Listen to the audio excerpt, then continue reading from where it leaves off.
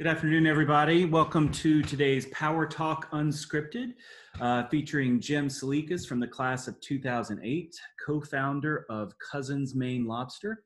I'm Daniel Klinghardt. I teach political science at Holy Cross, and I'm the director of the J.D. Power Center for Liberal Arts in the World. I'm joined today by Maura Sweeney, director of Alumni Career Development, and we're happy to welcome you all to today's talk. We created Power Talks as a way to help alums share their inspiring stories of how they use their Holy Cross education to make a big difference in the world.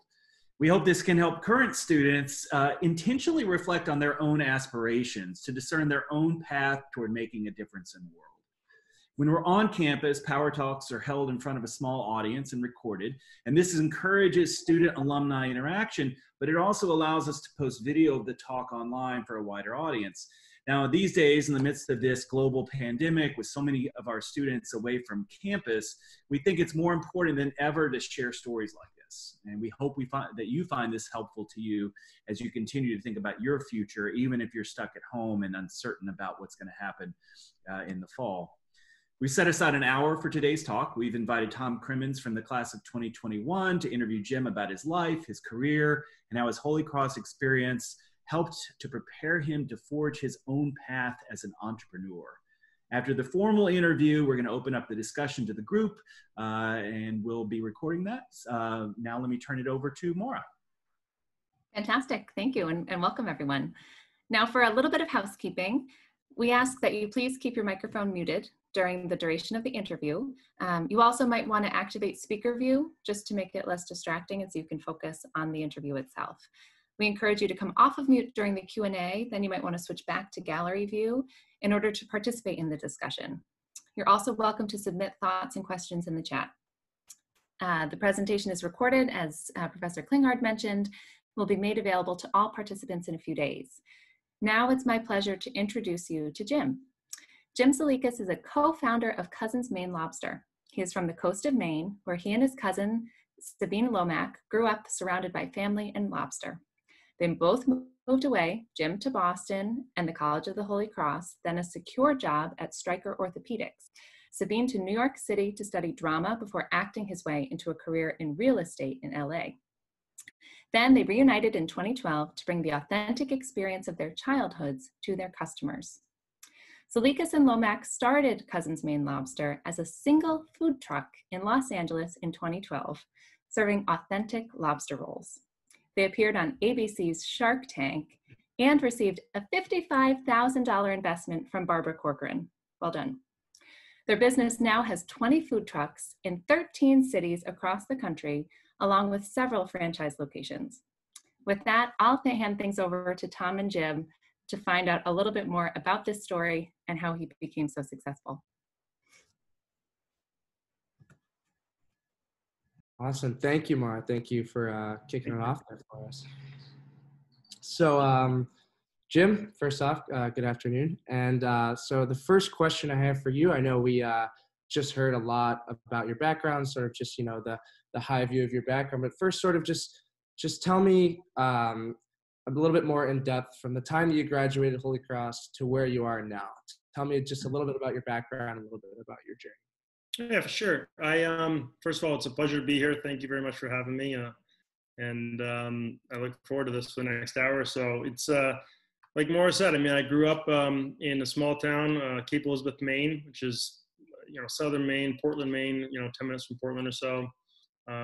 Did my whole life there through middle school, high school, and ended up at Holy Cross, where I did 2004 to 2008 as a graduate, and or graduated in 2008.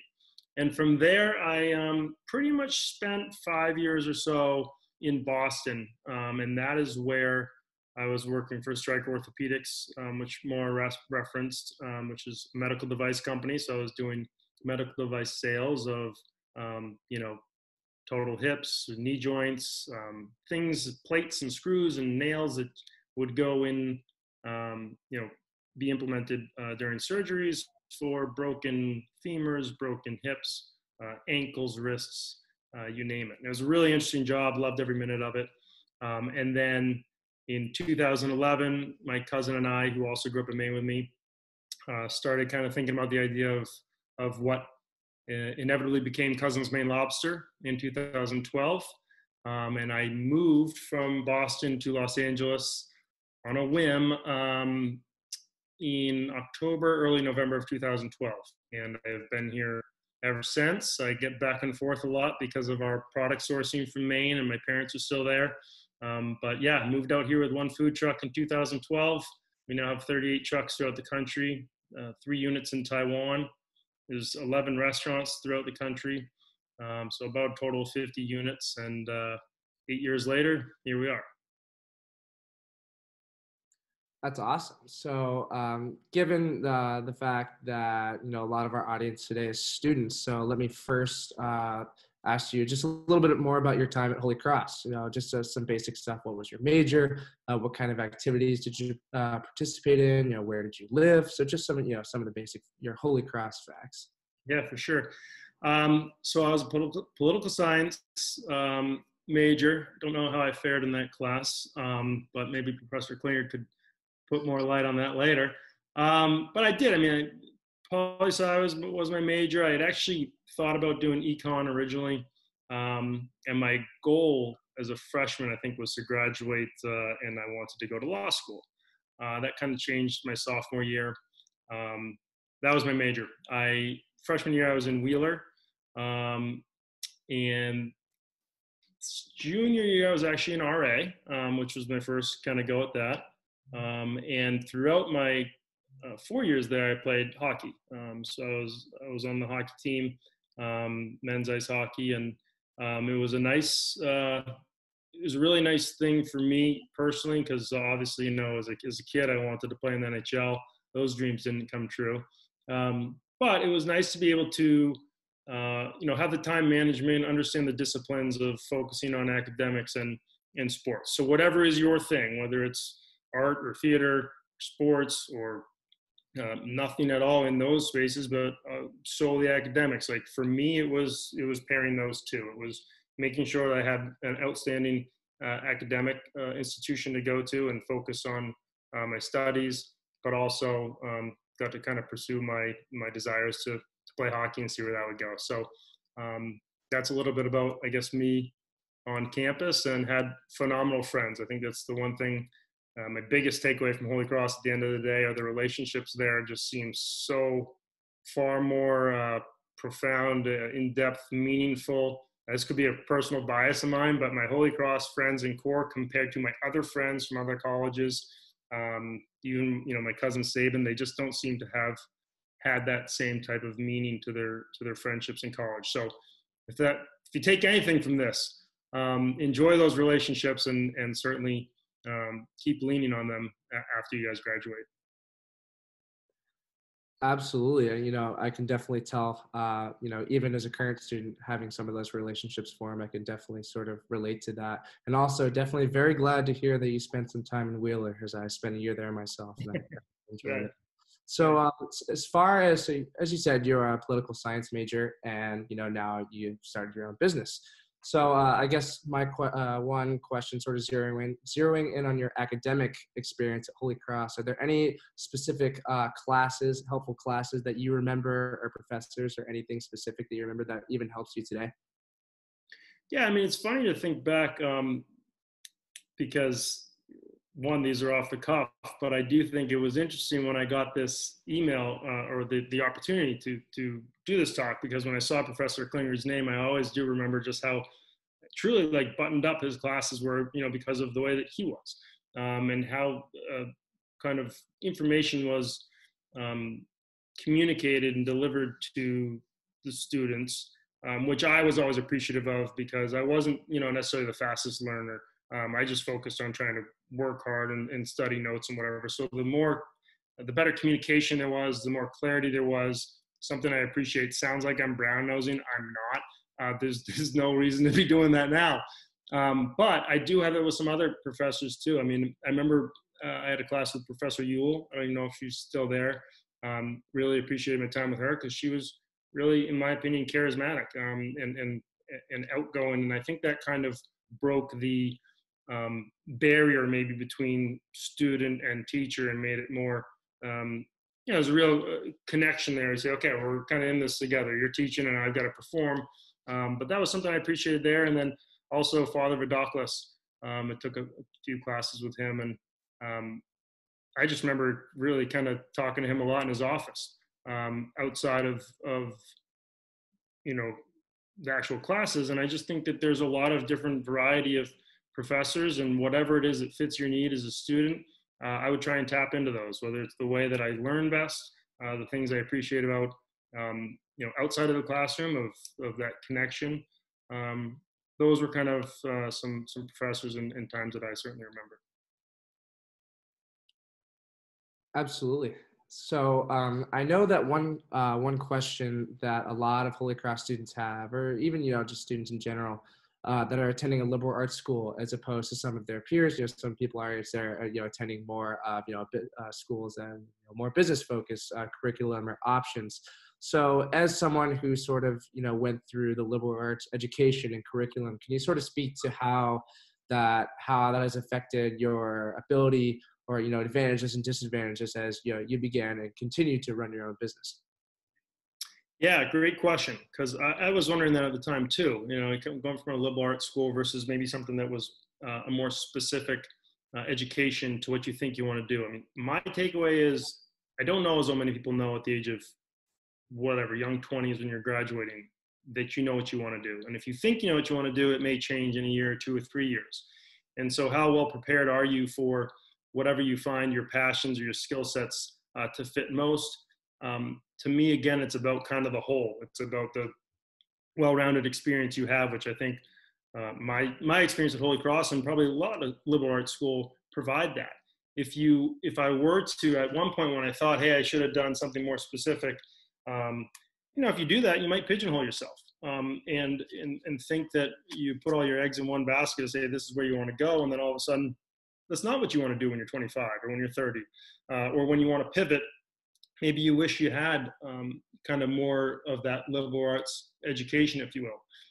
And aside from all of that, I think that at the end of the day, it's up to you. It's up to you to learn, to work hard, to be disciplined, whether you're at a more specific type of college education or if you're at a liberal arts school. And when you get out, it's the same thing. So are you going to take those lessons and the things that you were learning and the skill sets you've developed and apply them and make them better as life goes on, or are you not? So I don't think you just graduate all of a sudden. It's one thing I've certainly learned, just because you graduate from a great school with a great GPA, liberal arts or not, doesn't get you a job overnight, doesn't make you a millionaire, and it sure as hell doesn't set you up for a success. Like, a lot of the work still starts after college. It's what we say about after we went on Shark Tank, that the real work started after that. It's not that you go on a reality show and people think you become millionaires overnight or that your business is so successful. I always argue that it's quite the opposite. You have a target on your back. I think there's a real opportunity to have your business flounder because you're not ready to handle the eyes on you and that heightened sense of this better be perfect, because people go because they saw it on TV. So there's no guarantee regardless of where you come from. I do think this. Barbara from Shark Tank has always said to us, she's like, the best MBA you will ever get is starting your own business and going through that whirlwind that is after Shark Tank. With hindsight, here of 8 years past Shark Tank, I think personally, to me, that resonates. I don't think I could have learned at an MBA program what I learned through starting this business. And I have friends that have gone and got their MBAs. I'm always for more education, but I can sit there and look at those type of things and say, well, I learned as much, or I went through more real life scenarios than maybe they would have covered in school. So when you talk about liberal arts or some other education, I really think it's what you make of it in that moment and, post-graduation.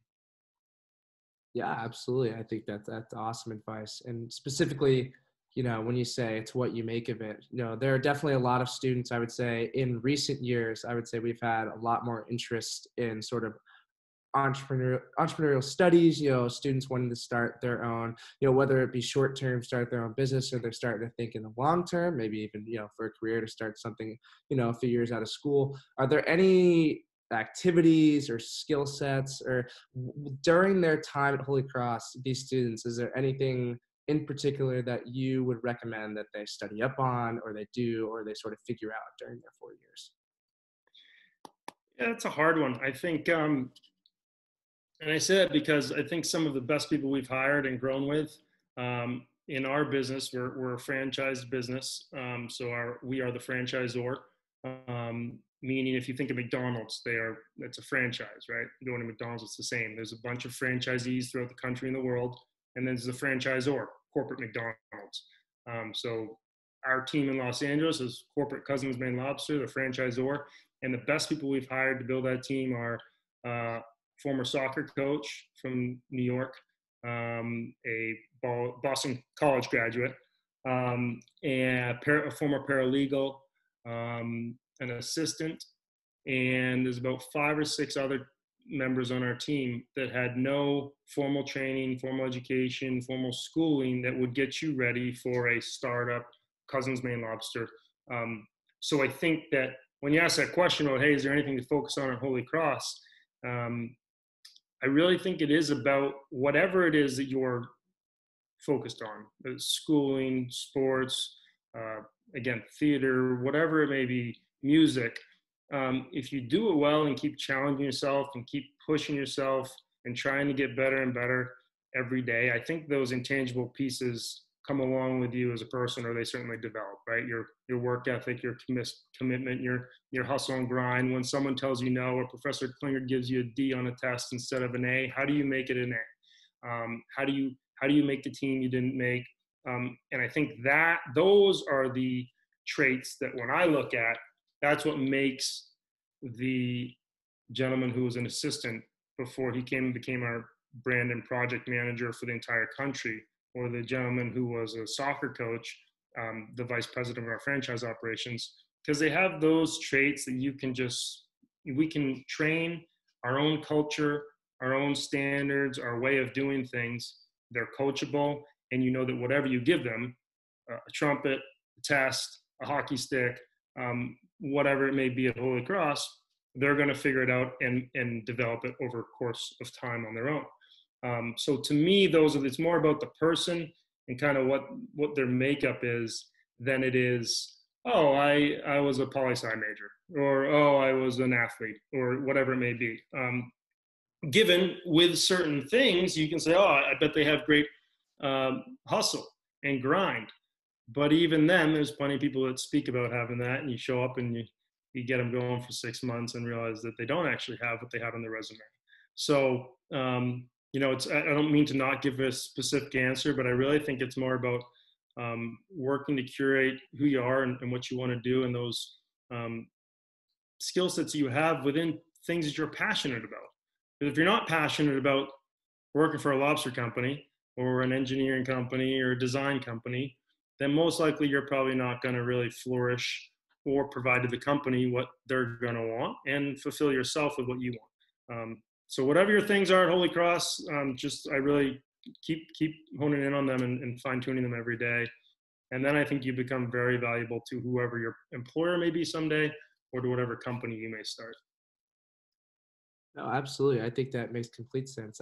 I think that's absolutely a specific enough answer. And I agree, nothing, it's definitely only worth doing if you're passionate about it. So I definitely think that's a good message, especially to, the students in attendance. So that's awesome. So you briefly spoke about some of your team, and you said you hired a Boston College graduate. A lot of people, a lot of students, when they come to Holy Cross, they hear about this, this alumni network, this great alumni network, which, a lot of students are able to utilize. So maybe with Cousins Maine Lobster itself, or even with sort of networking and getting, your first job out of college at Stryker, can you just speak to what your experience has been, talking to fellow Holy Cross alums, whether, helping you out, or, maybe alums from your class, or even, after you graduated? So has the Holy Cross Alumni Network, how have you interacted with it, and how's it helped you in your career and your progression?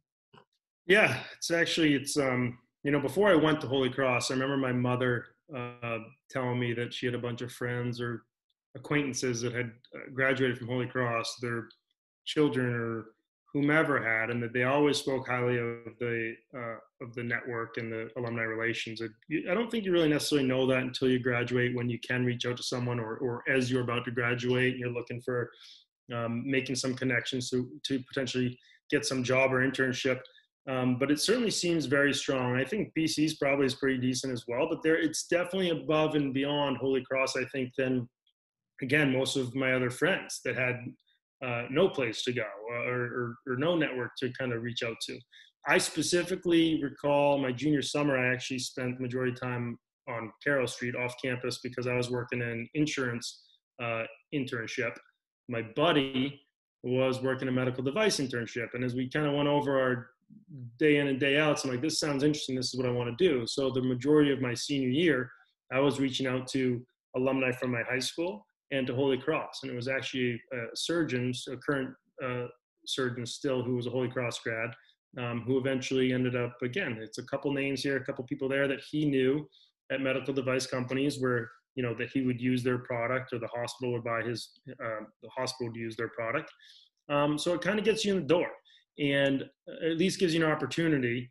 And that's really what I did. And, when one door closes, I'd find the next Holy Cross grad or the next Exeter graduate or whomever else can help me. And kind of exactly what I was saying earlier is that not to take no for an answer, and to keep pushing for what you believe in. I wanted to do medical sales, so I've tried to find a way to make the connection between friends' parents who were surgeons that might know a medical device rep, Holy Cross graduates, like I said, and he was actually the gentleman that put me in touch with my first interview, that turned into an offer eventually, a couple months after graduation probably. And to me, that's just the beauty of this business, because I still recall the owners of the company saying to me, I think I was 24. They said, why are you here sitting on my couch at this age looking for a job at Stryker, when it's usually us interviewing guys that are not guys, but men and women that are 40, 45, that have years of experience in sales. They sold copiers, they sold wine, they sold ADP. They went through the whole build your resume to then go sell a medical device. And I gave my pitch as to why I believe that I was, what they needed, and that I had, basically at that point I had no experience, right? That's the kind of catch-22 when you graduate from college. Everyone says you need experience. Well, how the hell are you supposed to have experience if you haven't had a job? So I reference a lot of those things from school or from hockey and relationships. And that was a really telling time for me, because eventually the company started looking at college graduates in the coming years, because kind of like what I just said about Cousins Maine Lobster, they could kind of teach and coach me what they wanted as a younger person, probably pay me less, versus have somebody come in that's 45, worked for other companies, and has already this kind of mindset as to how it's supposed to go, kind of have this potential tainted mind as to, and then they start to try and change the company's flow and processes, which is oftentimes harder than taking a great college graduate and grooming them. So I digress, but that is how I got my first interview, my first offer from a Holy Cross alum. And I think it's really important. One other story on that is actually Maura and another guy from Alumni Affairs just recently has helped me get in touch with the former CEO of 7-Eleven. And I saw that there was something that he was doing with alumni, having an event at his home. And to me, I'm always looking to try and get better and help our business. And the former CEO of 7-Eleven, which is one of the largest franchises in the world, would be a great place to start. And, it happened. We got connected. We've had phone calls. Phenomenal guy. And we'll be meeting up with him in a couple of weeks here with our team. So, and there's synergy there, right? So it was, that's just another example of 8 years later, how it's still in play.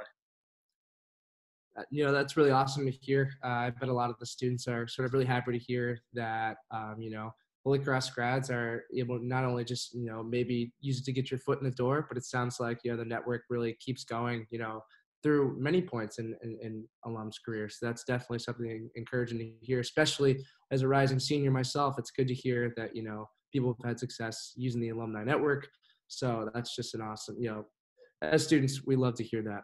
So sort of, you were just talking about your time at Stryker, and, you know, when people sort of look at your experience and sort of your career progression, some people might say, all right, well, medical devices and then lobster. So could you sort of speak to about how your time at Stryker, maybe how that helped you, how it helped you develop and sort of mature into, you know, starting your own business? So how did that time sort of shape you, would you say? Yeah, don't forget medical device, lobster, and before that, political science. And you can see that all three of them are connected. But if anything, that's a great takeaway for all of you guys that eventually when you graduate is like, you ask the liberal arts question. Well, poli-sci doesn't really scream medical device and it doesn't scream lobster, but yet this my own, in my mind, the strength of what we have as a business, me as an individual, in any of those jobs comes from Holy Cross, in a lot of ways. So don't be so focused on, you know, liberal arts or what your major is.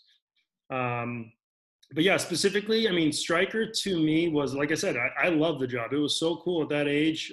Like some of the managers I had said, you probably have the best stories at Christmas time and you're sitting around your family because you get to talk about going in an operating room and you're seeing these surgeries happen and you're helping with the implementation of your device.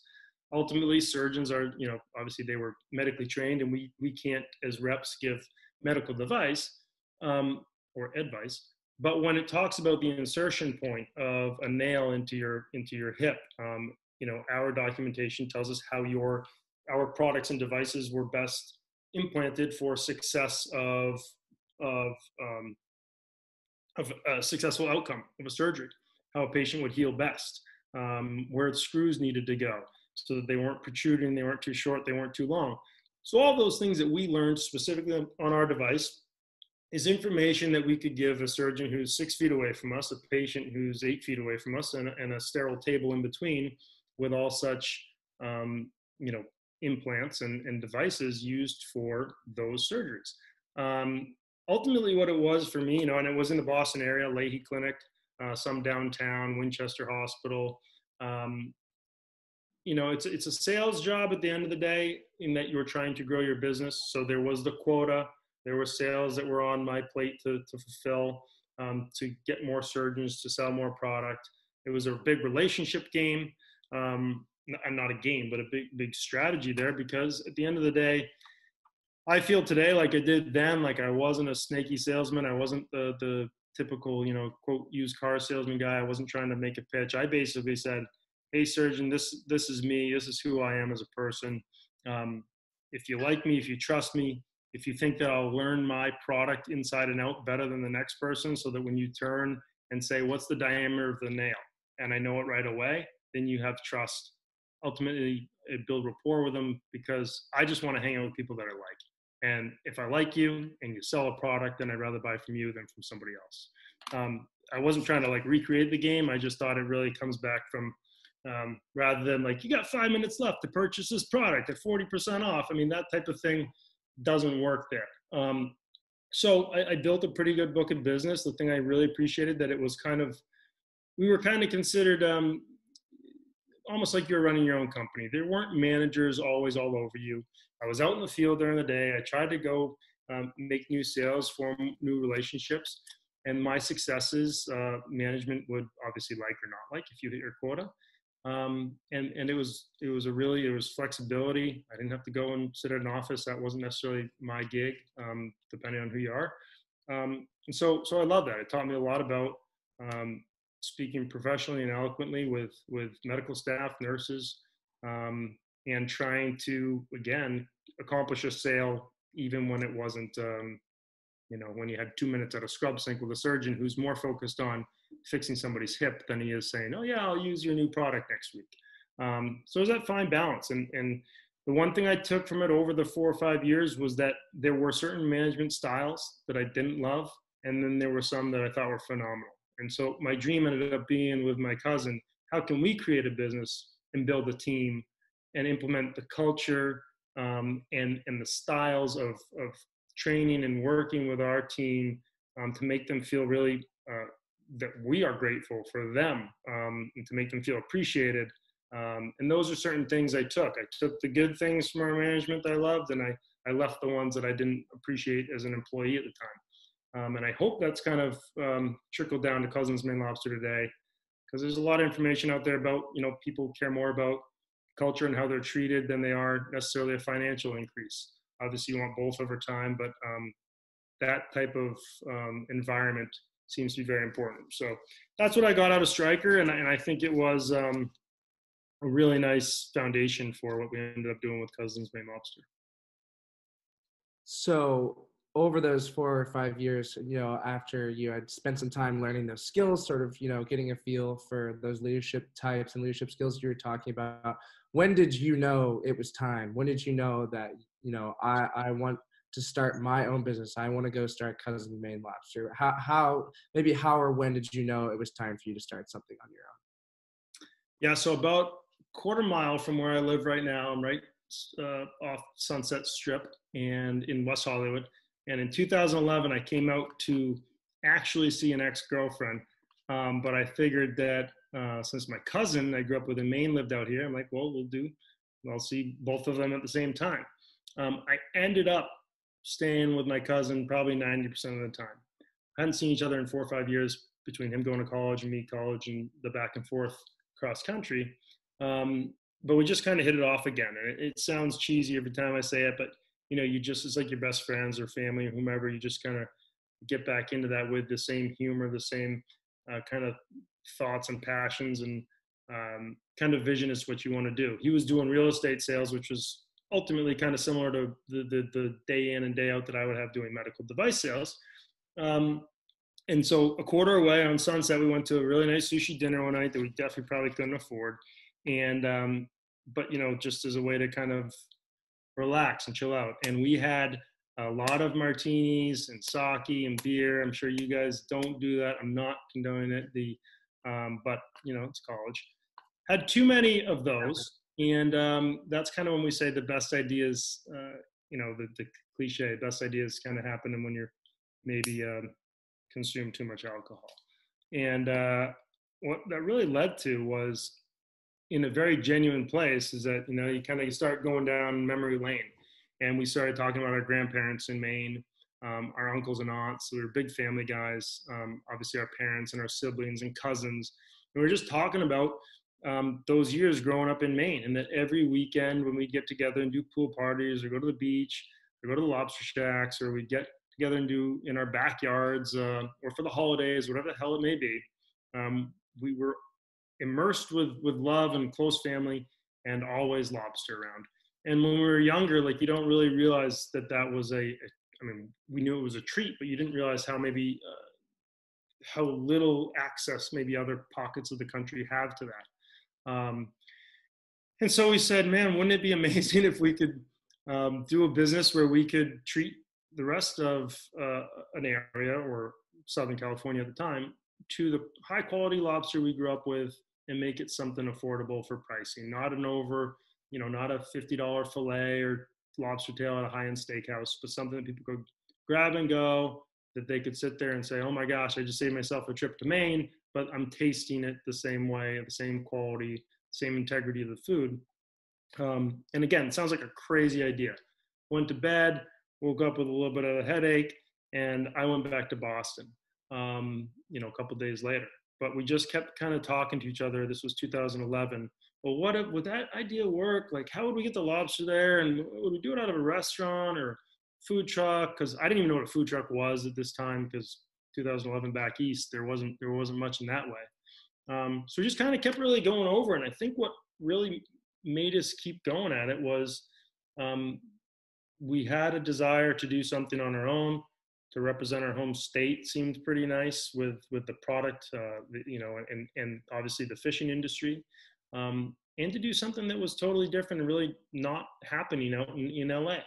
And that was it. We kind of thought, hey, this is a passion project. Let's see what happens. We have some free time. We had a little saved cash. So I kind of worked a little bit on what the supply chain would look like, the distribution from Maine. Saban kind of went between restaurant and food trucks and started figuring out how many tickets the other trucks sell at a lunch or at a dinner, where we would go. And so we settled on, I still remember being in a parking lot in Burlington, Massachusetts, when he called me and said, we're doing a food truck. I said, great, let's do it. Didn't know anything else. And then we just kind of went to work. Like I said, I figured out the inventory, food, the product, the menu, and getting it out here. And then he was working on the truck, management, team, where we would go, and how we would do sales ultimately. So that was kind of the beginning of all of that in 2011. And then eventually came to fruition in 2012. Yeah, and definitely a question that I had, after doing a little bit of research into Cousins myself, is that as you guys expanded into some of those, perhaps when thinking about lobster, sort of non-traditional markets, thinking about like your Tennessee or Texas, how is the popularity there, or at least in the beginning and now with, a product such as a lobster roll? That was something at least that I personally had a question about, because when I think lobster, I'm thinking New England. So how has that been in some areas that maybe don't traditionally get as much lobster? It's a great question. And if you were talking to me in 2012, I'd say there's no way these other cities are going to do what we did in Los Angeles in terms of monthly or annual sales. There's just no way. We opened in 2012 to a line of like 60 people. We had 9 or 10 employees on the truck that had never trained, never toasted a bun, never put lobster in a bun because we were so far behind. We didn't have a register, and we were about 45 minutes late opening our truck. But people love the food. Saban and I spoke to all the customers in line. They loved the authenticity, loved knowing where the food came from, and the story. So we said, we think you got something here. Again, that was day one, so we're a little naive. But we grew our corporate trucks for the next 2 years or so to 4 trucks in Los Angeles, and that's all we knew at the time. We knew how sales would work with a truck in the LA, Orange County area.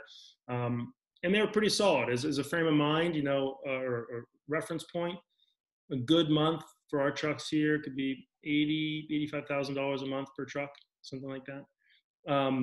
We then go into these other cities over the course of the last 6 years in franchising, and we wondered the same thing you did, Tom. What would it be like in Raleigh? I don't know, it might not be as good. Memphis, Columbus, Pittsburgh, Vegas, Nashville, to your point, small beach towns. Generally speaking, New Englanders know the quality and the value of lobster. They understand that it's not going to be a 12-inch foot long from Subway for $6. It's going to be a traditional hot dog bun with lobster meat in it for $17 or $18 more in many cities in New England. So that was always our fear or concern originally, and all of those cities have pretty much crushed LA in sales. Our best city for an individual truck now could do $250,000 a month. And so what that shows you in terms of numbers is how many more lobster rolls they're selling, to your point. So if you speak about a Memphis, we just opened in Oklahoma City, Columbus, where you might be sitting there thinking, well, will the price point be accepted? Will they appreciate lobster? What it's really come down to is kind of a craze and an appreciation for, like I said earlier, making a high quality product accessible where generally it's not. And I won't take shots at other businesses because I'm not into that, but there are some other groups that they may have understood, oh, this is where I used to go, and then they realize this product is much better for $2 more, whatever it may be. Or there was nothing at all for an option there. And so now there is. And so they get to treat themselves or celebrate or have it as often as they want. It's not like chicken sandwich, like you have this once a week, twice a month, something like that, based on what cities we're in. But it's been phenomenally well received. And I think what we found is that the pockets of the country that we are in that are not your major cities have actually done the best. Wow, that's very interesting. I guess that's something that, if you, at first glance, you definitely wouldn't expect, but that's something that's, now that you explain it, I guess that, it does make a lot of sense. So that's awesome. So as you guys, at Cousins began to grow, I think a lot of people, in this talk and a lot of people in general, when they hear that you're on Shark Tank, that's definitely something, it's a popular television show, something that a lot of people would be interested in hearing about. So sort of how important, instrumental was, Shark Tank to your growth? And also just what was the experience like? How did you even get started with Shark Tank? And, what was the whole experience like for you and your cousin? Yeah, of course. It's a pretty interesting story, actually. It's, most of these shows, American Idol, Shark Tank, The Voice, whatever it may be. They have what is considered open casting calls. So they go across the country and hundreds or thousands of people come through and you get 1 minute or 30 seconds to sing or pitch your business. And maybe you get a call back and then go and see if you filter down to the final 60 people that will make it on Shark Tank. And even from there, only 30 of them or so will actually air. We actually had Shark Tank reach out to us. On the first night of business that I referenced when we were an absolute nightmare of an operation, that was, we got it picked up by a little local digital company out here, kind of like your Eater LA or Eater Boston. And they pitched and said, these two cousins from Maine are bringing lobster rolls to the West Coast. Shark Tank casting was in line. They had our food. They kind of been following our coming soon story. They reached out to us via email and phone call that night when we got home. Saban and I always say we were sitting there counting $7,000 of cash on his living room floor. We had no bank account even set up, didn't know what to do with it. Meanwhile, we're emailing and calling this group from Shark Tank. And they were in season 3 at the time, I think. I knew what the show was. Saban never heard of it. So we started doing our research on it a little bit. And not necessarily to bore you, but over the next 2 to 4 weeks of going back and forth with the producers, we ultimately said, in them reaching out to us, they were inviting us and saying, do you kind of want to pass all of those 50, I think it's like 60,000 applicants that do these open casting calls and be considered to come on the show?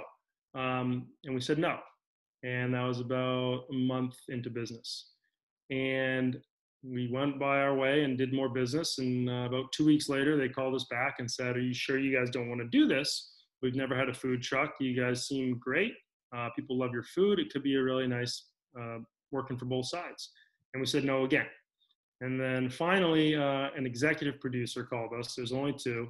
And one of the executive producers of the show called us and said, if you guys don't do this, you'll be making the biggest mistake of your life. So then we said yes. We ultimately didn't, the first times that we said no, we had such little business, right? If you watch the show, they really rely on history, not just projections. They rely on data and meaning and where you are getting your so-called valuation from. And when you have a month worth of business, it's kind of hard to do that with a straight face. That was one reason. We were kind of concerned of telling the whole country what our idea was, so that we didn't want necessarily copycats. So ultimately we said yes when the executive producer called us, and 3 months into business, we were in the studio shooting the show. It is as real of a reality show as I think there is. We've done a few of them since, and then a lot of kind of different media that you see the behind the scenes on. But when I say it's as real, what you see, those doors open, you walk down, you take your mark. They kind of freeze you for like 2 minutes. They're 20 feet away from you, these sharks are. And it's just quiet, and they're just looking at you and grilling you in the eyes, and they're just trying to make you shaking your booties a little bit. And then someone from behind the camera just yells out, go. And then you do what you see as the kind of pitch, the 1.5-minute pitch. This is our business. This is what we're doing. This is the valuation, what we're asking for. Then from there, it's literal back and forth Q&A, as you could think. There's no stopping to edit or reshoot. The only thing that they really do at the end of it is edit down. We were in there for about an hour and 10 minutes. They edited it down to 12 or 13 minutes. We got a home package, which is when they fly to Maine and shoot that little intro scene. But they edit it down so that they take a face you make that's about something, and then they kind of parlay it into a question that Cuban asked. That wasn't how the events went, and that's kind of what creates the drama, but has nothing to do with it being a real setup. So that's what it was. It was an interrogation for a solid hour or so. We went in there as prepared as I think physically possible on our end, so that we kind of went in saying, listen, we need to know our business, our numbers, every single shark through and through. We watched all the Shark Tank episodes. We Googled everyone to make sure what they did as kids, what their high school job was, what their passion was. We learned that Damon was a waiter at Red Lobster. Pretty good to know. All of those type of things that we knew what questions they would ask entrepreneurs on the show so that when they would ask, we knew the answer before they finished asking the question. So to us, it was just being able to convey our business or speak professionally in a calm manner, not come across as defensive like a lot of those groups get, not get kind of caught without having an answer, which is just a way to kind of look foolish. And so we thought we had the best chances possible if we did that.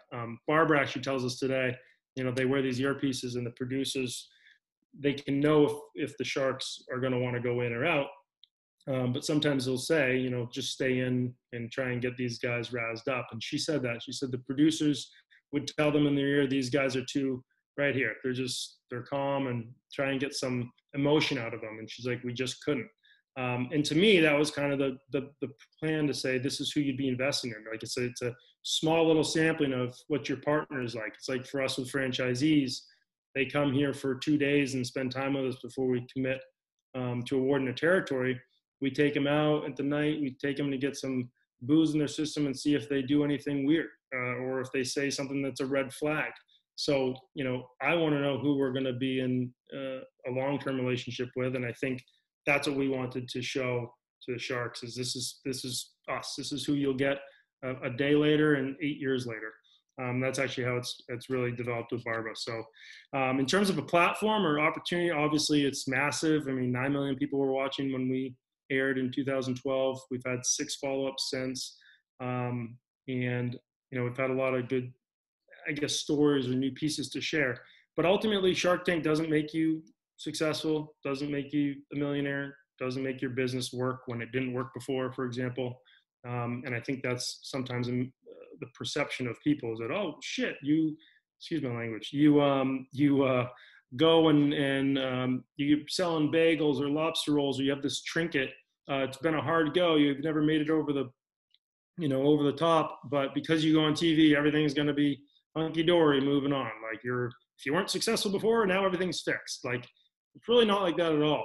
What we showed was 9 million people, our business, and those that could find us in Los Angeles would come, like I said, and we had a target on our back. They say, I drove here from 3 hours away.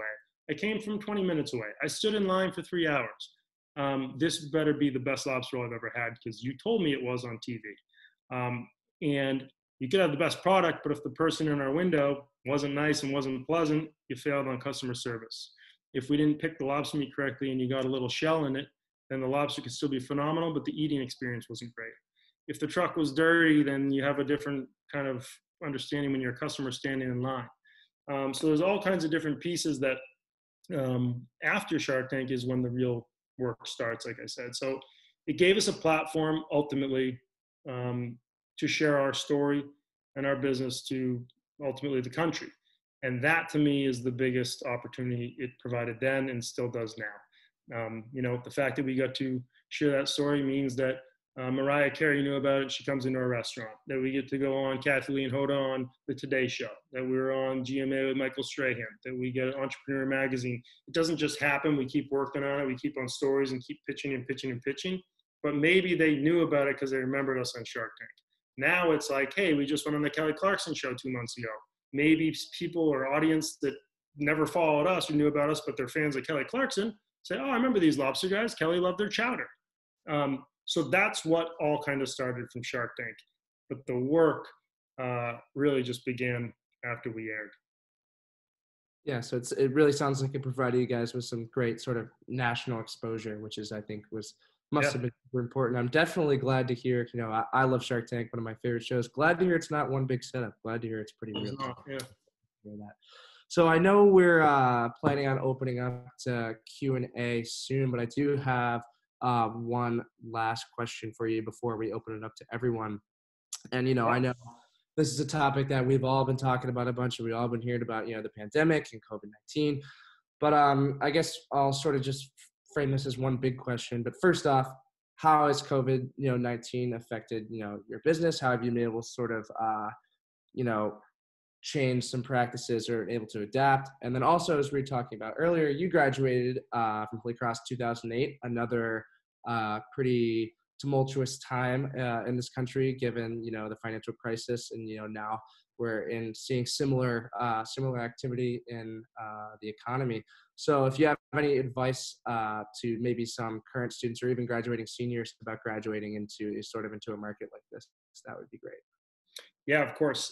So I'll touch on COVID, I guess, with our business. When this started happening in early March or so, every day, just national news got worse and worse and worse for everybody. Unemployment, businesses, jobs. I mean, can't help but feel for everybody. And it's not like maybe '08 where it was a little bit more of one sector than another. It's literally everything you can think of is just getting hit. And if it wasn't today, it's tomorrow. So when this happened, we basically, again, you kind of talk about your roots or your training, your education in school, whatever you want to say. When I graduated Holy Cross, I was the most prepared. I was the most organized. I was the most motivated or creative thinking, whatever those things are.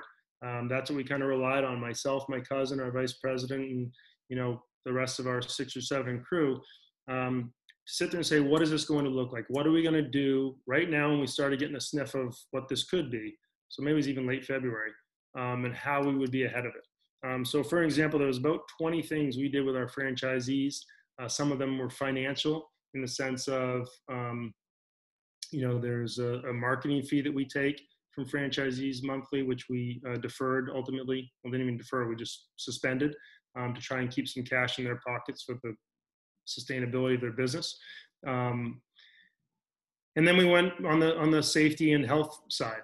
We have digital TVs on every truck that fortunately we had set up about 1.5 years, 2 years ago. And all of those went from converting, instead of beautiful images of food and videos of Maine, to social distancing, to what we're doing from a cleanliness standpoint, so that customers could feel ultimately comfortable and safe, that when they come eat our food, because everyone still does need to eat, that they would be eating in a controlled and safe environment. We had an app that we developed. So you think about Starbucks and the way that you order on your phone, contactless, have it delivered, go pick it up. That is what we had with our food trucks as well. So probably about 75% of our business transitioned to the app, where people could order from their car, from their house. They go pick it up. Very little wait time and interaction with staff. So that was a real positive. And then everything from spacing people out, managing those lines. And the biggest thing that we tried to get ahead of was saying, we have a mobile unit. We have trucks, which is the majority of our business outside of our restaurants, that are on wheels. So it used to be event-driven business. You would go to Coachella, you would go to music festivals, you would go to farmers markets, you would go where the people congregated.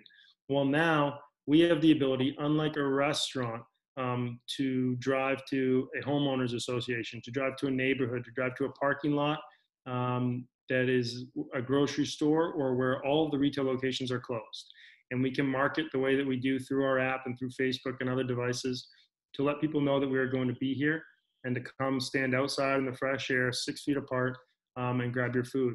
We ended up doing family meals so they could grab lobster and go home, because ultimately a lot of people started cooking in their house, right? That's why grocery stores pretty much emptied out. That's kind of the only options you had. And people started liking the idea of cooking in their home for the most part. And what could you do with lobster meat? How could you use it? How could you do something with different fish and meats and proteins that you try to get at the grocery store? So we deployed all these things, and what it ultimately turned into for our restaurants as well, that were able to stay open, was sales that were ahead of our projections before COVID hit. So knock on wood, and we're extremely grateful, because like I said, we thought we were going to be in a similar boat as many others. And I think that that's ultimately how we prepared for it, how we kind of rolled out some things that we thought would help. And we kind of surpassed our original projections for Q1 and Q2. And then it ultimately shows you some pieces of your business that are we didn't plan for. We sure as hell didn't know in 2012. We're like, hey, we'll do a food truck. It's just inherently part of the mobility of it. Our quick serve restaurant, same thing. The one here in LA that we own, is even when it's, we don't rely on, I don't know where everyone lives here, but if you think of those big restaurants, or if you think of, the North End in Boston or New York, The thing I love about those spaces is the ambiance, the environment. You're elbow to elbow with the table next to you. You're clinking glasses with them. Well, if they need to be cut down to 25% of people now as they start to open, very hard to make things work. It's just the reality. Your payroll, your lease, all of your expenses, and then try to make profit, it's going to be hard because they rely on full restaurants. Or a cheesecake factory needs 400 people in every Friday night, turn and burn, and keep go, and you need every table full. As a frame of mind for ours, people kind of come in, they go out. It's just that constant traffic, pick up, grab and go, deliveries, 2 people sitting over there, 10 feet apart. There's a family of 4, an outside patio. So the nature of the quick serve restaurants we have is still allowed for some really positive sales and people feeling comfortable and being able to operate in these such times. So again, nothing we knew then, but it's actually been pretty stable all considering. So that's kind of what COVID has done to our business. I think inevitably it makes you think of what's the next thing, before you take your foot off the gas. Generally speaking, it's kind of like, hey, our mentality is there's some competitor or someone that's working every day to try and take from us what we've built. We never knew that a COVID was sitting around the corner. I don't think anybody probably did. There could be a financial crisis, but this is like something no one's ever seen. Add the riots into place and the protests, and that obviously hurts people's businesses as well, doubling down on the impact from COVID. But my takeaway from this with our business and for students, graduates now or in a year or so, to me is that there's always a silver lining and there's always opportunity. And it sounds maybe cliche, but you got to find it. Especially if this group here or anyone listening to this is that entrepreneurial mindset. You got to be ready to rock and drive through any wall that's presented to you, whether it's an interview, whether it's school, or whether it's someday when you're graduating into an environment that maybe wasn't as great as 4 years ago, 2 years ago, a year ago for that matter. I think there's, we always say for our business, what else could we have done? What is the silver lining? Well, pretty much everyone under the sun stopped buying lobster meat except for us. So maybe there's an opportunity there to be working with our team in Maine to build more inventory, to get more supply, to get better pricing for our franchisees so that when this comes back, their cost of goods goes down and they're more profitable, and it helps them make up for if there were delays during these past few months. I think there's always the idea in our business of, and like anything, maybe we'll get better lease deals because vacancies on restaurants or anything are going to increase. And landlords are going to be looking to make maybe some better deals than they would when everything under the sun was full. And that is not at the mercy of those restaurateurs that didn't maybe make it through this. I'm not trying to take advantage of that, but it is looking at and saying, hey, what could you be working on? We're looking at a lot of technology to say, hey, we had the app now, we had the TV screens, but while we're a food company and trying to create some happiness company, there's also tech.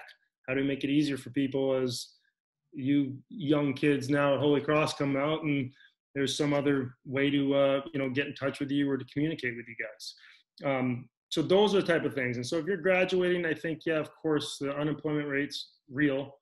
But I do think there are ways to position yourself, to find ways to find opportunities, and to continue to add to your creating an asset, making yourself an asset so that some company is going to want you. We're hiring. We just hired a woman from USC at what I would say is a really competitive salary for somebody coming out of college at the age of 24. And I don't know as though she had other places to go. She did before COVID, but then some of those opportunities went off the table. We wanted her very badly. So those are the type of things. She might not have known of our company. You may not know of companies like ours in your hometown or in your neck of the woods, but do more to find them because there are still people that are wanting to grow. Think about grocery stores, how much they crush it right now. There are many other businesses that while some are suffering, that are growing or that are needing amazing people. So this too shall pass, but until then, try and find that silver lining. Absolutely. So thankfully, it sounds like, you guys were able to adapt and sort of, be forward thinking and make it through. And that's awesome. And thank you for, all the advice, especially for those of us graduating soon. I know there are a lot of students, watching live, and a lot who will be watching this video on the Power Talks website as well. So that's definitely well appreciated. And now I know it's past 5 o'clock, so I will be passing it on to Professor Klinghardt for the Q&A section of today's presentation. But Jim, thank you for talking with me today. I had a great time, learning more about you, learning more about Cousins Maine Lobster, and hopefully we get some good questions and be able to keep talking. Awesome. Thanks for running the show. Of course. Thanks, Tom. Thanks, Jim. That was really great.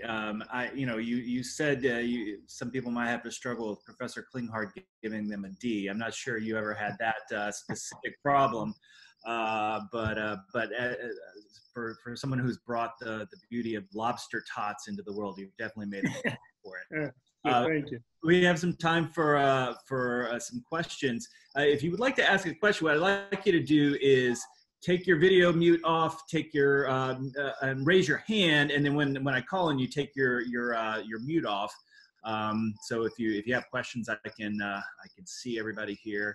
My question for you, while people are gathering their thoughts, you didn't talk a lot about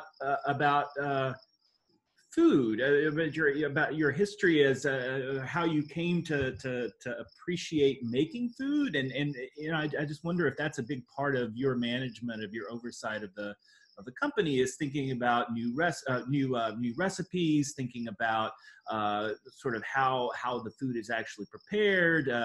How did you go from medical device, which is you're not mixing the recipe for the screws and the bowl, to something where you're having to tell people how much butter to put on the grill to brown the lobster roll. Yeah, that's awesome. And I'm kind of laughing at myself for not talking about it. But there's a few different pieces to that, I guess. I think, like, if you've heard me speak, it's like, the idea was to represent Maine and support the fishery and do something that we were passionate about. And it's a food truck, and it's definitely food, but it's also, there's technology in our business. There's customer service. There's like kind of creating happiness is what we're trying to do, right? Like, I'm blown away when I see people, without us doing it, just Instagramming these photos and sending it to their friends and taking the first bite. I just started realizing early on, like, I don't do that about a burger. And a lot of people don't do that about a slice of pizza or a taco. But this food is so niche and different, and it creates this emotional connection to Maine or New England, or this admiration of food that makes them do this kind of on their own. And so food is obviously at the core of what we do, but we make sure all those other pieces around it need to be executed. So maybe that's why I forgot the product. But we did say from day one, we will always serve the best lobster in the world. It needs to be a 10. And a lot of companies, especially in the food spaces, they get established and they grow their business, they'll start knocking down the quality of their food. Now they save on cost of goods, they start making more money, but ultimately, to me, you wouldn't have the retention and the returning customers that expect the same thing on year 8 that you had on year 1. So as the lobster prices fluctuate, like wine or other other products like that will change with season, supply, and demand, we always said we're committed to buying even when it's higher. And if that means we need to absorb it, us or the franchisees, or if we can increase the price a bit to try and help alleviate some of that burden, we always wanted the product, the lobster, to be a 10. Within there, then it was literally trial by fire from 2012. I mean, it was, how much butter are we putting on this? How much mayonnaise is going inside the roll? How much pico de gallo is going on the tacos? And that was plug and play until we started developing these, our now recipe book that every franchisee has, and is expected to do the same way every time, so that when it goes out the window, it's the best food. There should not be butter smudges on the wax paper, because that drives me crazy, and that's just a visual thing. It has nothing to do with the food itself. And there's language from greeting you at the truck or at the restaurant, and send-off language. There's apparel. There's all these other pieces that go in so that when you eat that $17, $18 lobster roll, yes, the product should always taste phenomenal, but everything else in your brain is like, oh my God, the person was so nice or helpful. They looked clean and well represented of the brand. Interesting note on the food that we did not know in the beginning. Our lobsters are all cooked in Maine. and the meat is sent to us. So a lot of it is, we saute the lobster meat it's cooked. So all we're doing is taking the chill off it and a little bit of butter in the skillet, and then it's going into the lobster roll. The bread is from Maine as well. That's because that's what we grew up with as kids. Every seafood actually is from Maine. It's produce or dry goods that are from a local town. But we have the ability to do very high volume in a short amount of time. We used to watch other trucks line, and if you were standing 20 people back at the grilled cheese truck, but you were 20 feet back at our truck, we may both have 20 or whatever, 50 people in line, but they're waiting for their food to cook through, and it's taking 6, 8, 10 minutes. We can make a lobster roll in 15 seconds. So we can turn our line, which was just the nature of our product. We never knew when it happened or when we were starting. So again, it was focused on the food, that the quality of the product was coming to us at a 10, and that we would execute it out the truck at a 10. In terms of recipes, yes, we have added things over the course of the last 3 or 4 years to kind of keep it fresh, and lobster grilled cheese. We've done fish and chips. We've done whole belly clams. We've done, what did we add? We added the lobster tots, as you referenced. That was about 2.5 years ago. So we try and add a few things over the course of a year to keep it fresh and give customers more variety.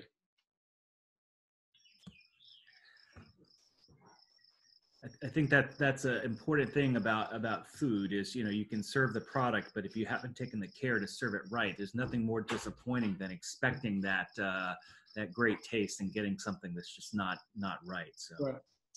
I appreciate that. Other questions from our audience? Mark? Oh, let's see. We have no, I can't see your name. You who just with your hand up. I can't see your name now for some reason, but go ahead. Sorry, that's okay. No, now I see it. Yeah, thanks. So thank you, Jim, for sharing your story. It's been really cool to listen to. And I was just wondering, you kind of mentioned that early on in your college experience, you thought you might want to go to law school, and then after college, you did medical sales things.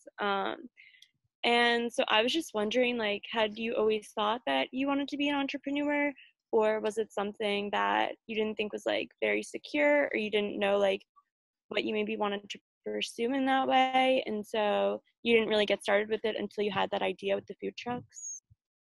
Yeah, good question. I think for me, I just always wanted to, I think that's why medical devices or a sales job fit me, is because there was some autonomy in it, that day to day I was kind of running my own show, right? It was my responsibility that I was tasked with to grow the business, do more sales, get more relationships, versus someone sitting over my shoulder all day long, maybe at some other type of job. So I don't know as though I knew when I left school. Actually, no, I didn't sit there and go, I'm graduating, I want to be an entrepreneur, I want to start my own business. What I did want to do was have my own control, and not out of an ego sake, but out of, I would like to do things like I played hockey, right? Of the way the team was run, whether it's coaching style or those things, I think you can say, I love these tactics, or I don't like those. But someday, if I have control of my own business, because I'm not going to be coaching my own hockey team, these are things I'd like to bring in. It's like, what'd your mom and dad do? You take these type of lessons that you loved how they raised you, and then these ones, not so much. And that kind of happened again at Striker too. And so I ultimately wanted to have control of my own, I don't want to say destiny, but I didn't know that it was going to be in the form of a business. And if I did think that I wanted to start my own business a few years into Striker, I sure as hell didn't think that it was going to be serving lobster rolls out of a food truck. That just came up as the way that I mentioned to you. So I think for me, and it's not even about security, because the reality is I had a very secure job. I had a 401k, I had nice earnings, and I had my friends and family in Boston and my parents in Maine, 2 hours away.